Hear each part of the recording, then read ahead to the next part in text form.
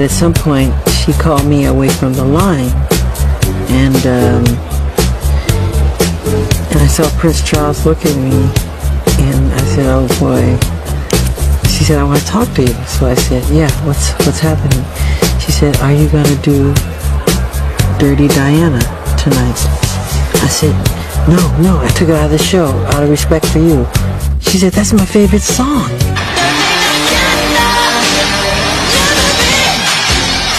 I said, "Are you serious?" I said, "I took it out of respect because Dirty Diana, you're in the audience." So at that point, I couldn't put it back in the show because it was too close to showtime.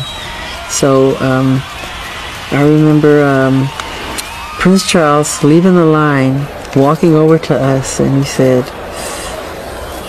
"What are you talking about?" And she said, "Oh, nothing," like that.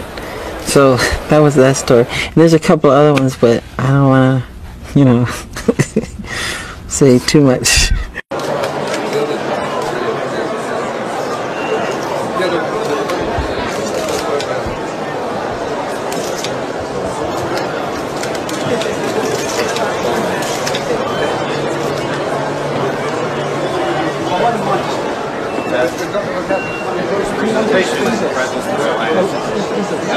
Pepsi and Michael have now do a lot of great things together. But the best kind of things we do is don't disadvantage you. So, from both of us, like I said, it's all 3 albums. So far, we're in Hannah.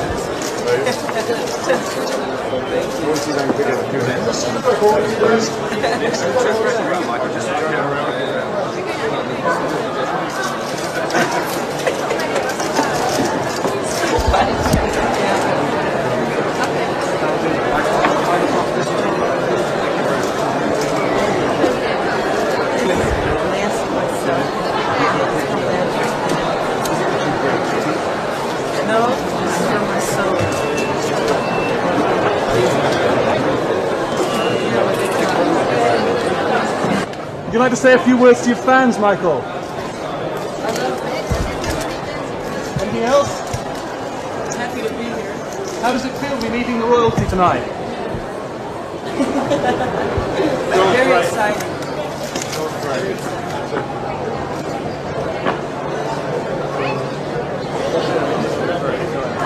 Which is a wonderful, warm, compassionate person.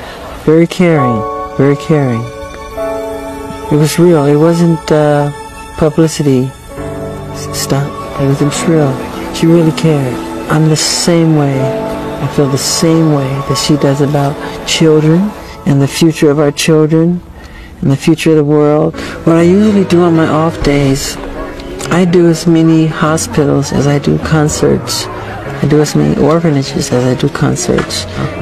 But because it's good news, the press don't cover it. They want bad news.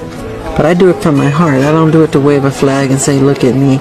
We bring bags of toys and posters and albums, and you should see how it transforms these kids. They jump up and down, and they're so happy. This is Lisa Marie and myself at a hospital in Budapest, and I saw this little kid. His name was Farkas. He was very sick.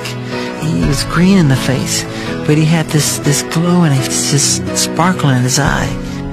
I asked this nurse, what's wrong with this kid? She said that he needs a liver. So I said, "Does that mean he's gonna die?" She said, "Yes, he's gonna die unless he gets a liver." I said, "I'm not gonna let him die, this sweet, sweet angel. No matter what it takes, I'm gonna find a liver for him." So I sent my organization around the world. We went all over the place, and it took a long time. And I said, "I'm not giving up. I'm not going to have this child die." I was so happy when I got a phone call. They told me we found the liver, and he has his life. And I'm so proud that I could help him. God bless him. I love you, Farkas.